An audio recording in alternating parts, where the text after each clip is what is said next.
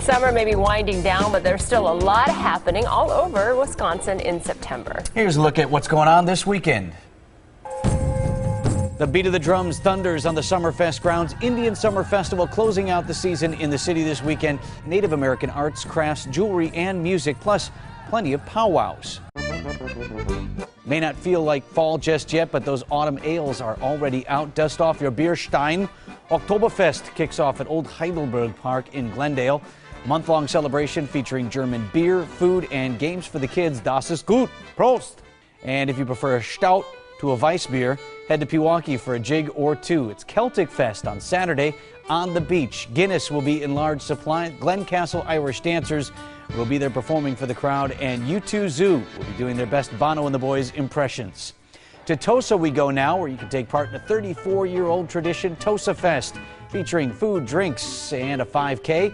A Grammy Award-winning band even slated to play. And if you're fested out, look no further than Greendale for some fun. The village celebrating its 75th anniversary on Saturday.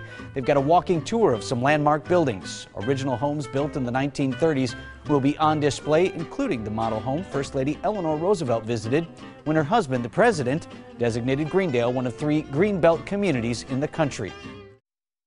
And as always, for a full list of weekend events, you can head to TMJ4.com. And for all those events going on in southeast Wisconsin, Fish, are you promising them a nice weekend?